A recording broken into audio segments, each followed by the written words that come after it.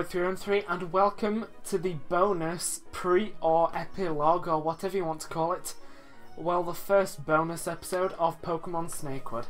Now that basically the Let's Play is over, I'm going to try and cover as much of the extra little bits that I said I would cover, that I basically just missed out in the main Let's Play.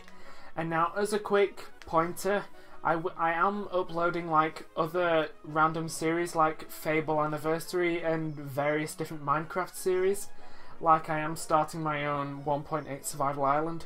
But a point I'd like to make is that I will be starting another Pokemon ROM hack relatively soonish. I just haven't decided on which one I want to play yet. And I have realised that Pokemon is probably the Pokemon ROM hacks are probably the series that get any of the views on my channel. If there are any, they come from the Pokemon ROM hacks. So I will be starting a Let's Play of a new, well, it might not be a new one, it might have been out a while, but I will be starting a new series of a different ROM hack is what I'm trying to say.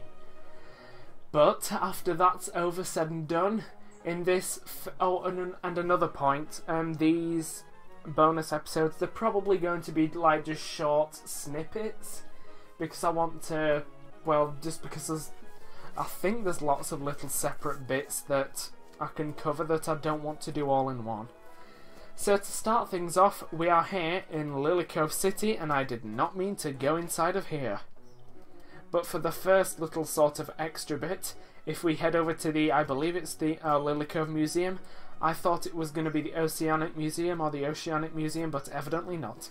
If we head here inside the museum and speak to this statue, Grah! Ha! Who are you? Who trespasses here? Who are you? I am Barkesh. I am a living god. You're that man the guys at the monastery worship, the one who doesn't look like a man.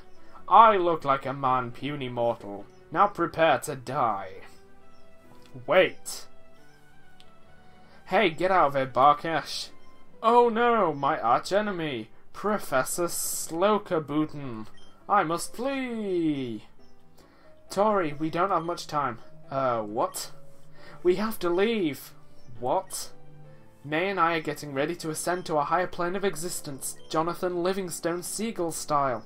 Come close and we'll tell you the secrets of your past. Oh, damn it, what the hell was all that about? Yo! What the hell is going on here? It's me! Oh, it's me!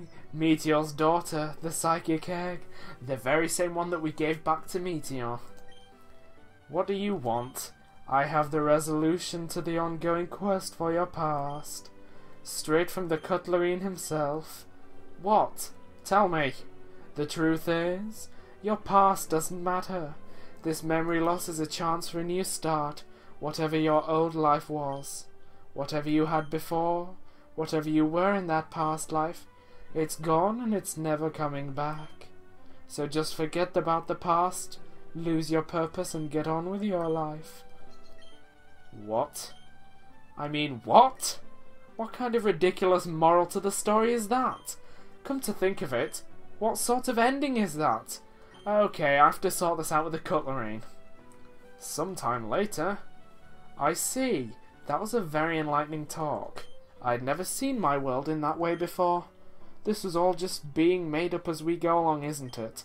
There was no plan, no overarching plot. This is what real life is.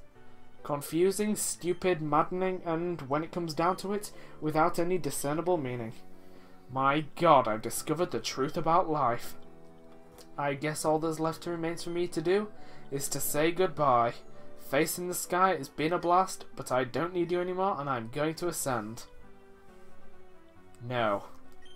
What? No. Hey, SkyFace, you can't stop me. Yes, I can. And I will. I'm the one playing this game, not you. I can do what I want, and I say you're going nowhere. Gah, fine, I'll stay. But you remember, this means there's no resolution. There's no resolution anyway. This is why I love this game. It's so fantastically stupid. Plus, the Cutlerine's just a genius and really amazingly handsome. Did I mention how big a genius he is? Yes, he is awe-inspiring. Fine, let's go do what you want to do. Let's go, SkyFace. Yes, wasn't that a fantastic resolution to everything you ever wanted to learn? So, yes, it was a very brief, short one this time. And also another point, you can head up here and damn a crate. For some reason you're physically incapable of destroying it. To destroy this crate, you need a Pokemon that knows Explosion, and when you do, it gives you a chance to battle a Lucazamon, you know, that ice dragon that the Senex had, and also battle a trainer who has ridiculously powerful Pokemon, like I think it's a team of level 100s. So, thank you for watching. I nearly said I've been Shrewboy313, and that's not how I end videos at all. Next time, I anticipate we are going to be covering more extras, including what to do with those gym tickets. So, see you then.